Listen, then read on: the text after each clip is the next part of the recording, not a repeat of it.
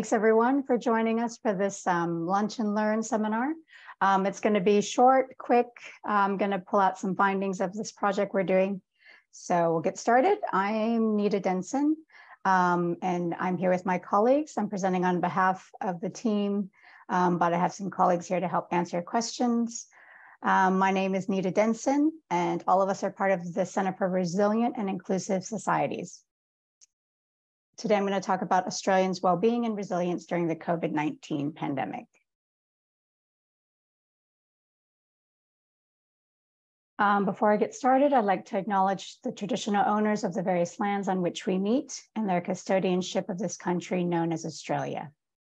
We pay respects and gratitude to elders, past, present, emerging, and future, of the lands we live and work on, to their ancestors, and to the Aboriginal and Torres Strait Islander people who may be joining us today.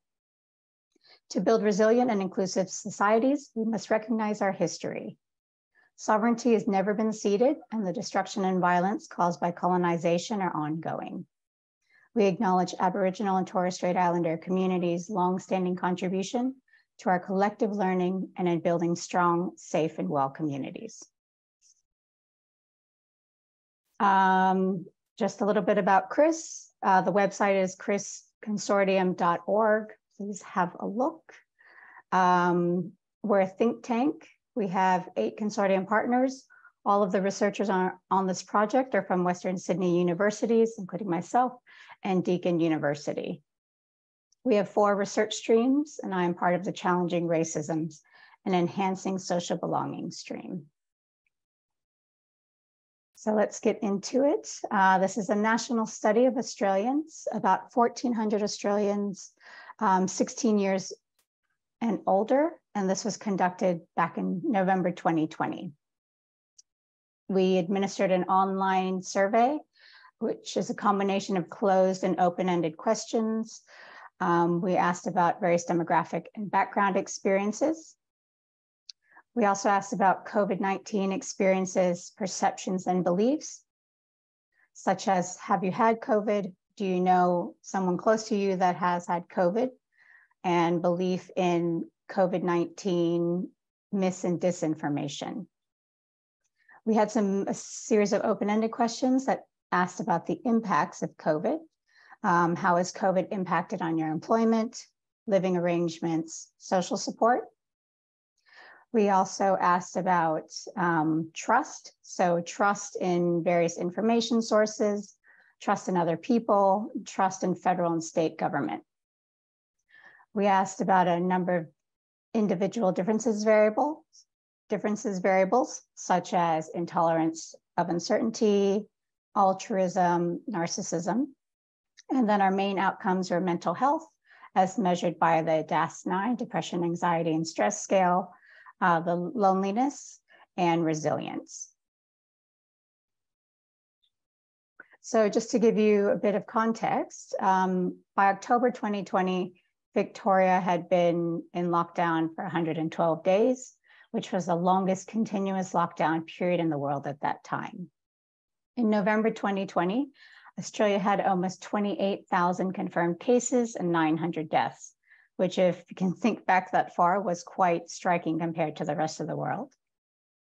Unemployment was a little less than 7%. And based on the 2008 global financial crisis, it had showed that older populations were more vulnerable to poorer health outcomes. And this was mainly due to increased economic stress, which contributed to their declining mental and physical health. So I think at the start of the pandemic, most people were most worried about our older population. Here we are in 2022, and COVID is still a concern. 3 years on, so in preparation for future crises, these findings should be considered in the context of recovery and boosting resilience of all Australians. So our overall research aim was to examine how Australians are affected by and respond to the pandemic. We had 4 research questions. What are Australians' COVID-19 experiences, perceptions, and beliefs? What is the perceived impact of the pandemic on Australians? What are the factors that promote and hinder Australians' well-being and resilience? And did the pandemic affect various populations differently? So because this is a very short talk, I'm going to just pull out a few key findings, but if you're interested, there'll be a link at the end that you can go to check out the final report. Okay, so in terms of COVID experiences, at that time in November 2020, 1.5% of our respondents had COVID. And a little over 5% knew someone who had COVID. So these are kind of small percentages, but there was still an impact on their mental health. So if you look at the figure on the right, only 20 respondents had COVID at that time out of 1,400 people, but yet it had a significant impact on their mental health, and that they had they did have double the DAS scores. So higher scores means worse mental health. And then the two bars on the right, there were some vicarious effects. So even just having someone close to them who had COVID also had a significant impact on their mental health. We'd asked participants what would be the likelihood that you would contract COVID from a 0% chance to 100% chance. The mean was a 34% chance that people perceived that they were likely to get COVID. And this was the correlation of that last question, what would be the likelihood, had a small but significant correlation with all of our outcomes. So mental health, loneliness, and resilience, it was about 0.1 to 0.2, but still significant. In terms of trust, we had asked Australians 5 questions on their perceptions of how the government has been handling and responding to COVID. So the purple bars relate to the federal government, and then the green bars are state government. So these responses were on a 7-point scale from strongly disagree to 7 strongly agree.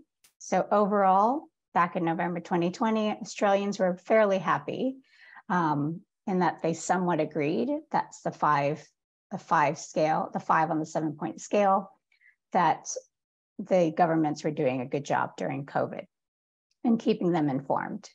What's worthy here to note is that the green bars are slightly higher. So overall, the respondents were a little bit more happy with the state government as compared to the federal government. We also asked participants about the various media formats that they consulted to obtain their COVID-19 information. So the purple bars are how often they access these sources, from 1, not at all, to 7, very often. And then the green bars are the perceived accuracy of those sources, from 1, completely inaccurate, to 7, completely accurate. So the most sources that the respondents tended to access were commercial TV or radio, and then followed by print or online newspaper, as well as state or federal government websites. So in general, the respondents are accessing TV, radio, newspapers, as well as the government websites. But you can see that in terms of perceived accuracy, respondents who believe that the state and federal government websites were definitely the most accurate. In terms of social media, 45% of the respondents, so almost half, said that they did not use any social media at all as a source of COVID-19 information. However, almost as many, 42 respondents, so 2 out of 5 people, reporting using Facebook to access their COVID-19 information. So maybe something we should be worried about. We also asked respondents about their COVID-19 beliefs and mis and disinformation. So we asked them 10 questions, and at the time, some of these were ideas that had been propagated in the media, various sources. So we have 10 statements here, and the majority of respondents disagreed with 8 of the 10 statements. So the bottom 8. There was some support around the first two statements. If you look at the purple and blue proportions, so over 50% either agreed or neither agreed nor disagreed that COVID-19 was created by the Chinese as a weapon to be used against Western countries, and that it is a bioengineered virus. So remember, this was back in November 2020. Another thing I'd like to point out is about halfway down, 20%, so 1 out of 5 of our respondents believe that face masks did not prevent the spread of COVID and that it also impeded on their personal freedom. We also examined the differential impact, and we looked across various demographic and background characteristics. We looked across gender, looked for any differences across gender, country of birth, Anglo background, age, employment, state, remoteness, living arrangements, whether or not they had a disability or disabilities, and whether they were impacted negatively by the 2019-2020 bushfires. So, because very short for time, I'm only going to present on some of the main ones here, which are young people. We found that young people were pretty adversely affected by COVID, students and the unemployed, as well as single people, and in particular, single people living with their parents and family. So look first at age. And so we had kind of 3 broad outcomes. So the top left are the DAS-9 scores. This is mental health, depression, anxiety, and stress. So higher scores means poor mental health. Then we have loneliness in the top right. So higher scores indicate greater loneliness. So for the top 2 figures, higher scores means or relate to poor outcomes. And then in the bottom is the resilience. So higher scores is better. So higher scores reflects greater resilience. So the pattern of findings across the top 2 are pretty similar in that those who are younger have poor mental health as compared to older people. Younger people also are more lonely as compared to those in the older age groups. And then the similar pattern is reflected in resilience on the bottom, in that younger people tend to have lower resilience as compared to older people. So now these are the graphs separated by employment status. So perhaps not surprisingly, students have been the worst affected. So students, and they're followed closely by the unemployed. So students and the unemployed tend to have the highest DAS scores. They're the most lonely, and then they're also less resilient as compared to everyone else. And then by living arrangements, I think what surprised me a bit was that couples living without children tended to do quite well during the pandemic, in that they had the lowest rates of mental health issues. They were the least lonely, and they were also the most resilient. But similar to before, the single people, and single people living with their parents and their family, who are most commonly the youngest, less than 25-ish, are still living at home with their parents and family. They had poor mental health, they're more lonely, and they were the least resilient. So that was a snapshot of the findings. Younger people were impacted the most negatively by the pandemic. They were less resilient than older people, and they also had poor mental health and were more lonely as compared to older people. This specific impact of the pandemic was a bit unexpected, given that older people had a much higher risk of health issues associated with COVID. So given this risk, older people were often advised to self-isolate and socialize less. But I think it was kind of unexpected that we focused on older people, when it was actually the younger people that were struggling the most. So while numerous studies confirm a statistically significant difference by age, the correlation between age and resilience is comparatively weak in that they're actually quite small effect sizes. Most of the correlations in research that has come out now on the pandemic shows that they're around 0.1 to 0.3, the correlation between age and resilience. And in our study, the correlations between age and all three of our outcomes were between 0.2 and 0.3. So still around there. There is emerging research that suggests that younger people are less resilient than older people. But why is that?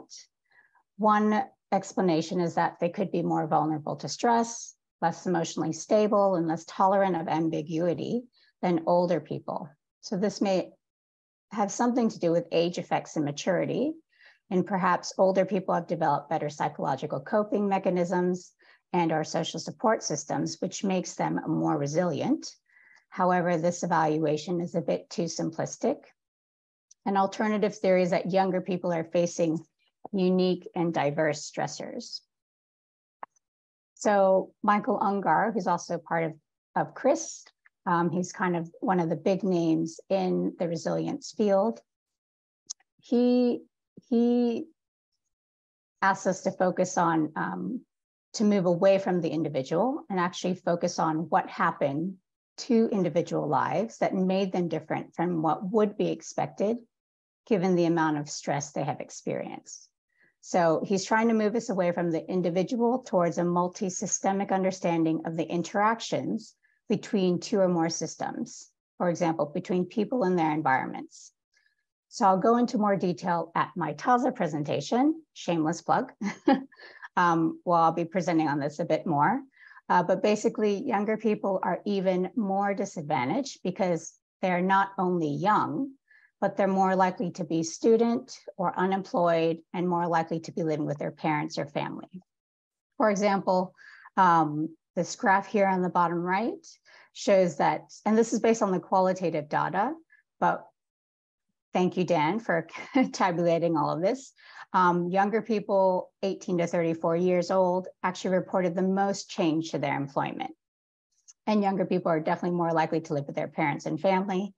In our study, it was 79% of 16 to 17-year-olds live with their parents and family.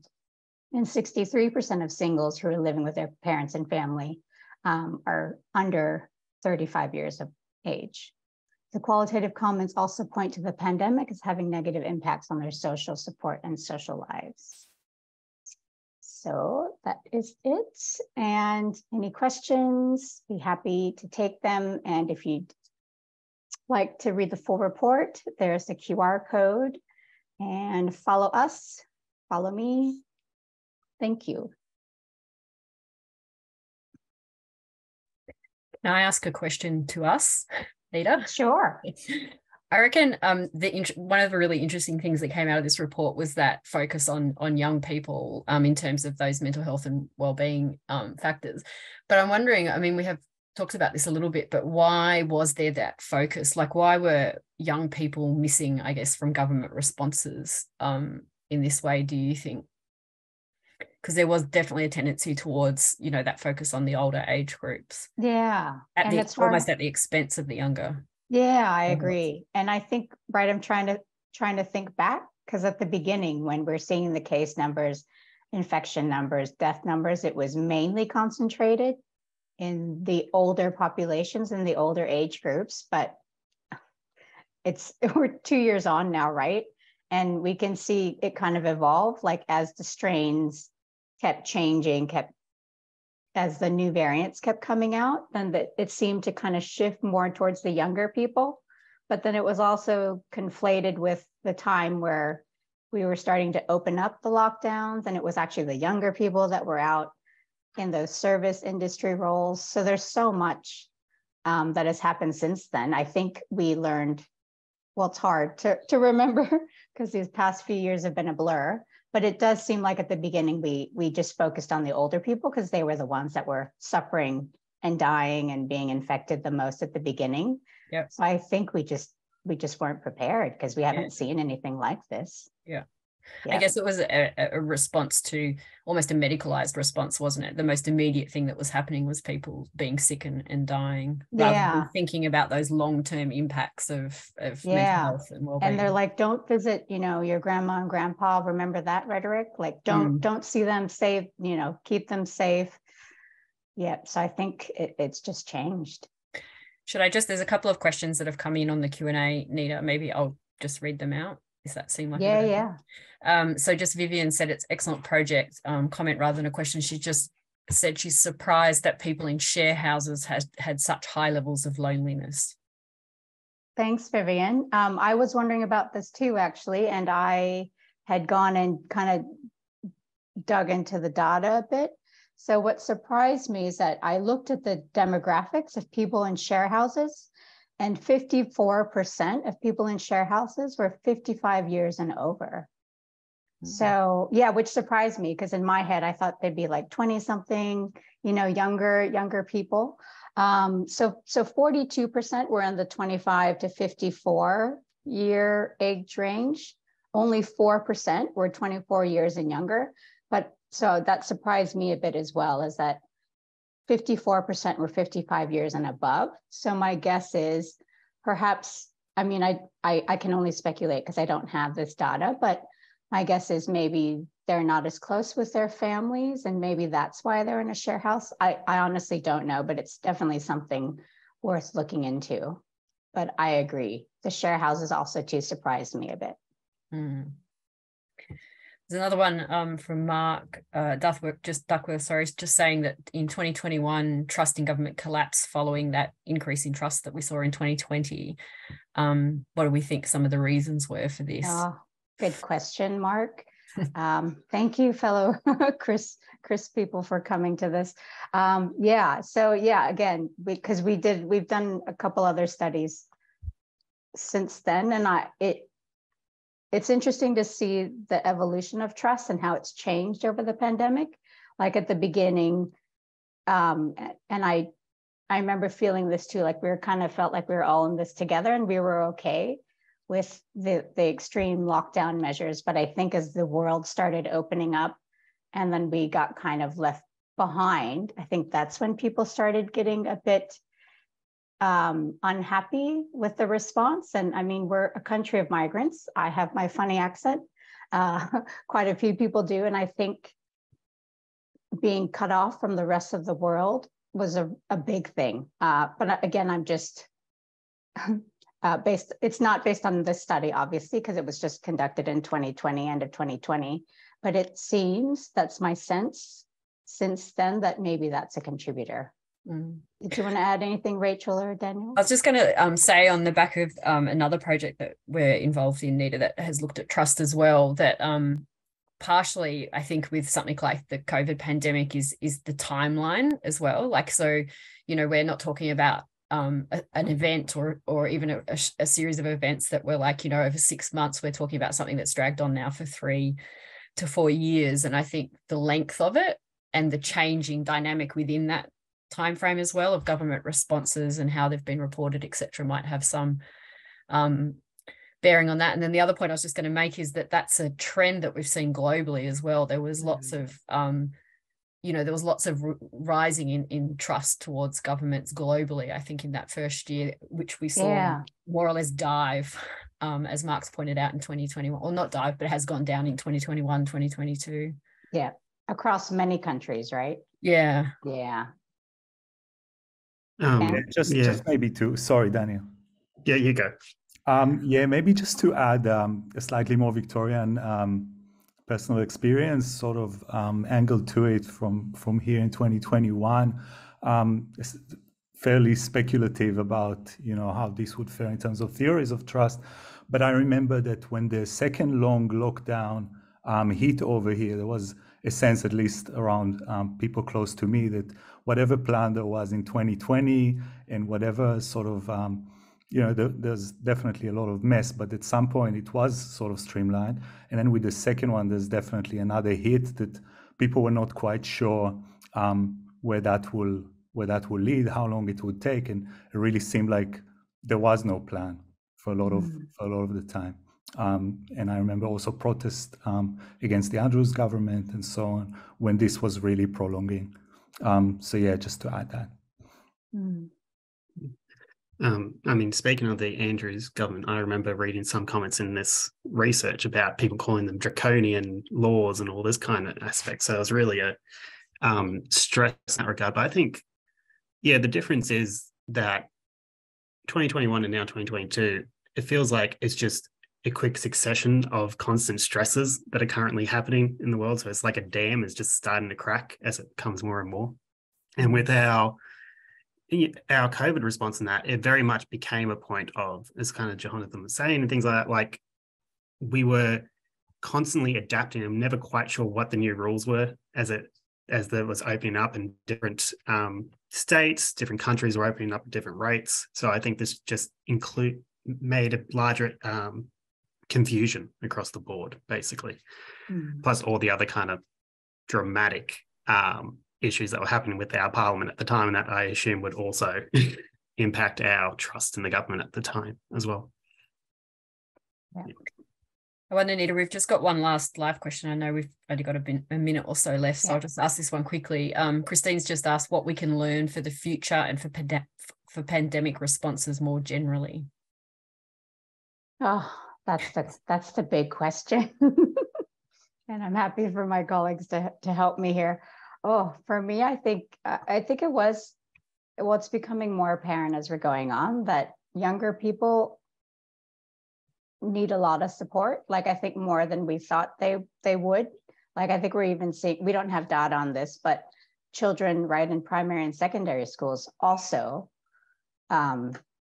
suffered quite a bit through COVID. And I don't think we were just prepared for that at all, because it is unprecedented. And I heard that word so many times in March and April of last year.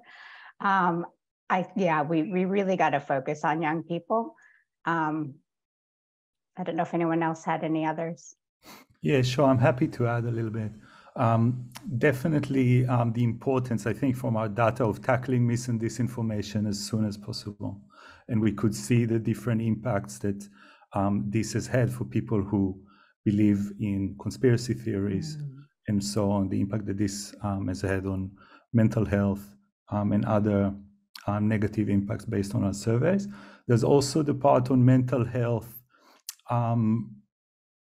support and targeting, because we really managed with this data to map the demographics of people who had poor mental health, who were more strongly affected, and then trying to target and customize the support that people from particular groups receive. That's another thing we had in here.